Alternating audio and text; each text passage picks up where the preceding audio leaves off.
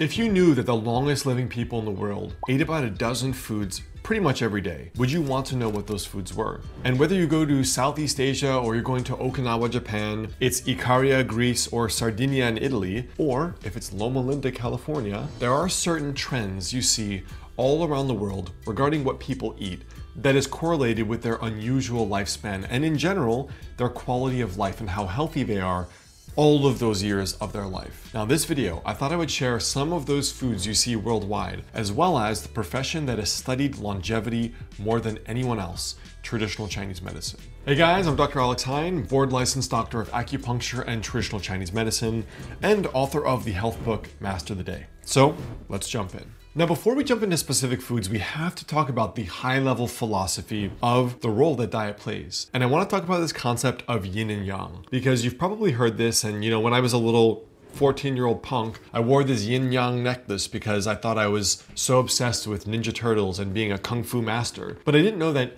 yin-yang are real, clinically useful concepts. When I lived in China about 15 years ago, I was blown away by the food culture. And what I mean by that is when I would go and order something at a restaurant, first you have to yell, "Fu Yuan," you yell at the waiter, and I would order and she or he would come over. We would order a couple dishes, like some pork dish, some dumplings, another meat dish, and she'd say, "Hey, you have 3 hot dishes and no cooling dishes." And I said, "What is this? What does that mean? Why is she suggesting cold or cooling dishes?" And my friend was just saying it's just for a balanced meal. And then during the meal, we would have some, juhua cha, some chrysanthemum tea. And I was thinking, there's like some food science behind this culture that's just built into the culture. She said, you have 3 meat dishes, it's kind of heavy. You should have like 3 vegetable dishes. And meat in traditional Chinese medicine is warming.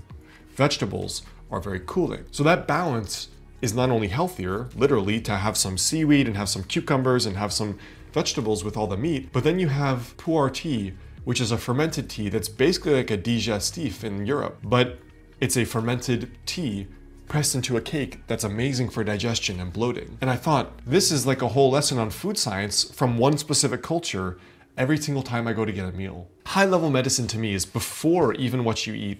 It is sort of the strategy, if you could call it that, regarding what you eat and how much you eat and what you put together. Now, when it comes to food, digestive problems still are the #1 problem I see in my clinic in Los Angeles. While there are many people who eat a terrible diet, and of course they have digestive problems, there's an interesting population of people who eat pretty well and have lots of problems. And the reason is their nervous system is dysregulated from stress, from being type A, from their approach to life, from the pressure that they have going on in their lives. Now, I'm actually doing a one-time live workshop in a few weeks called the 5 traditional Chinese medicine practices to reset your nervous system and your adrenals. It's time limited, we're just doing it once. I do probably 4 per year live. I'll do a 1-hour workshop live and then a Q&A as long as you guys are there. If you're seeing this video and you followed me, come join me live. It's a limited number of seats because I pay for a software that limits the number of seats. We'll dive deep into the 5 daily practices you can do, the signs and symptoms of nervous system dysregulation or adrenal fatigue, and then we'll talk about the practices you can do. And then we'll have a live Q&A. It's the link right below this video is the link to enroll and register.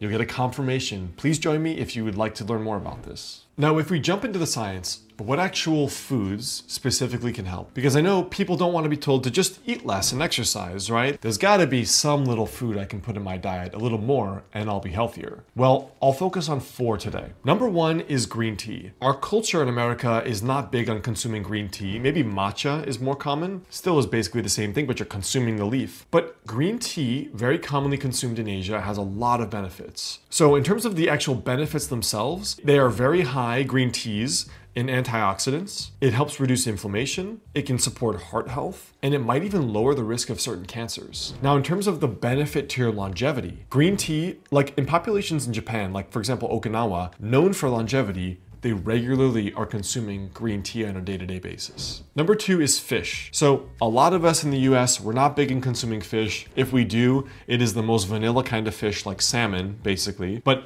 lots of cold water fish have many benefits that you see in some of those coastal populations that you maybe don't see more inland. In terms of the benefits of fish, especially the fatty fish, mackerel, sardines, and thankfully salmon, are rich in omega-3 fatty acids, which are great for heart health, and they also reduce inflammation. Now, what is the benefit to your longevity here? In terms of the link between these fish and longevity, again, if we look at like Okinawa in Japan, they have a very high fish consumption, which is thought to contribute to their longevity and lower incidence of heart disease. Now, heart disease is still in our top 3 killers, probably still number 1 in the United States. And again, moving towards a more pescatarian diet instead of hamburgers, red meat, steaks all the time has been shown to really reduce that risk. Number 3 is fermented foods. This depends on your culture and where you're raised. Maybe down south, you're used to eating a little bit of sauerkraut, or maybe if you're raised in a certain culture, or maybe if you're Korean, you're used to eating kimchi. But for a lot of different cultures, people are not used to fermented foods. In terms of the benefits and the kinds of fermented foods, miso, like in Japan, or natto, or kimchi, like I mentioned, or for example, sauerkraut in the US and in Europe, are fermented kinds of foods. These foods are rich in probiotics, which support gut health, they boost your immunity, and they can potentially reduce the risk of chronic diseases. We talked about digestion being a giant problem for people. Focusing on getting probiotics and prebiotics from food, not from supplementing with a probiotic, can be really helpful for some people. Small amount. Now, the link to longevity is that, like in Korea and Japan, fermented foods are a staple, and the consumption of them is associated with longer lifespans and reduced risk of GI disease. So lots of us have digestive problems.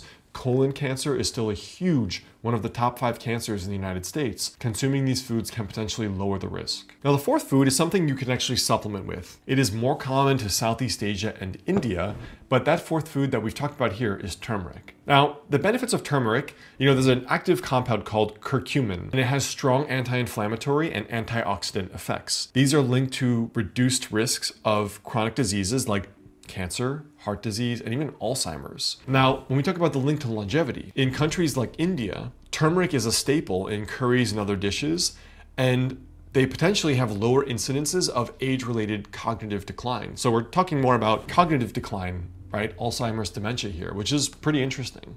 Now, besides the specific foods, let's talk about the high-level philosophy of eating one more time. Because if I asked you, what is the number 1 thing killing us today in America? Drum roll, please.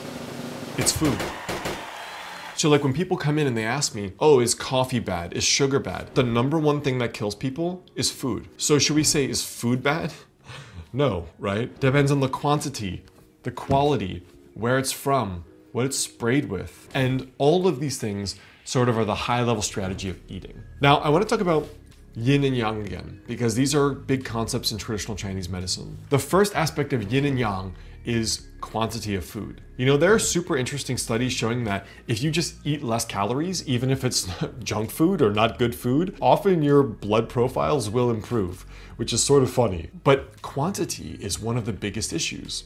And quantity is one of the number 1 issues correlated with like acid reflux and gallbladder issues that I see, as well as even IBS for some people. The second thing that we talk about is what we call the temperature of food. Sometimes people call it the energy of food, but the temperature is what that waiter, that Fuyuan, was saying to me when she said, oh, you have 3 hot dishes, but you don't have any cooling dishes or cold dishes. This is sort of, in a way, aligned with like the acid-alkaline theory. Meat, more acidic, coffee, more acidic, and vegetables and that kind of thing are more alkaline. In traditional Chinese medicine, they call them warming or cooling. And sometimes the foods that are warming can potentially generate inflammation, and sometimes the foods that are cooling can decrease inflammation. When you look at our culture, you look at heart disease and cancer and all of these illnesses that are so expected. A lot of it is excess calories and excess warming foods that promote inflammation. Warming foods, meaning like meat, fried food, excessively eating food generates inflammation and heat in the body as well. So a lot of these things fall into the category of too much yang. For a lot of our culture, it is not enough whole grains, not enough vegetables, right?